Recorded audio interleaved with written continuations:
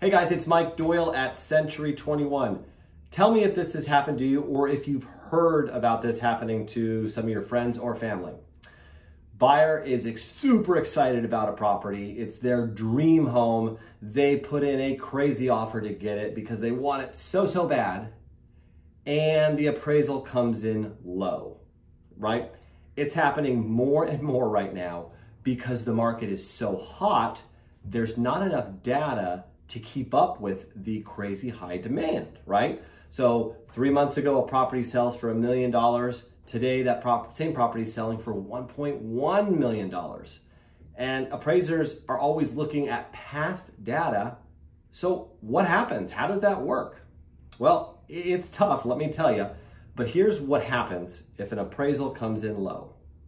Number one, if you are putting 20% down or less, 15% down, 10% down, 3.5% down, whatever. If your appraisal comes in low, it's going to be a big problem.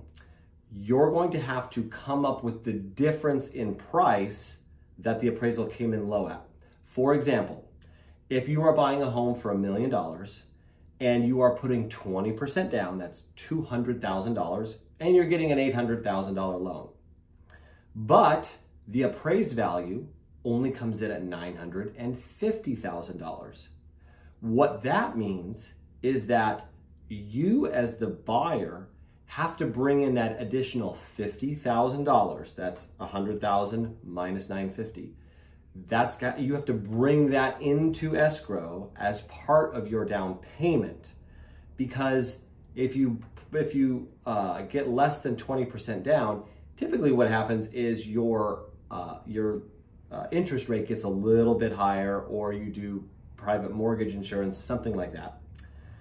If you are putting more than 20% down, you're okay. It doesn't really affect anything because interest rates aren't, if you're buying a home to live in, interest rates don't get better above 20% typically. So a couple things.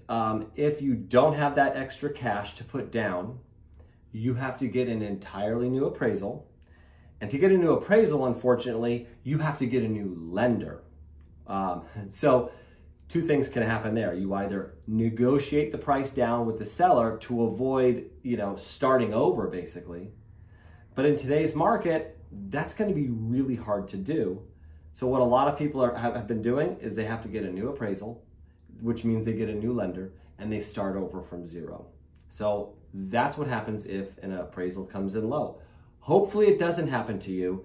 And truly, once you have if you know that you've paid a lot of money for the home and there might be any issues with the appraisal, I always recommend you as a buyer be there, have the buyer's agent be there with comps, supporting your price, because if you can meet the appraiser at the property, the odds may be a little bit better that you can bring it in at value. All right? If you like what you hear, hit the like button, hit the subscribe button. I'll be giving more of these videos as the year progresses. Thanks.